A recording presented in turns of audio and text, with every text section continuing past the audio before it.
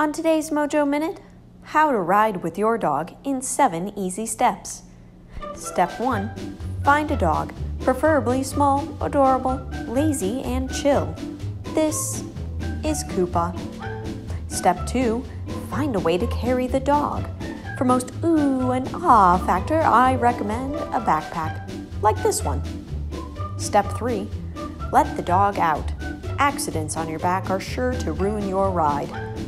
Step 4. Dress for the weather. Step 5. Pick your bike. Fixie or gears today. Step 6. Safety first. Step 7. Take off for your ride and have fun. Thank you for joining us for today's Mojo Minute.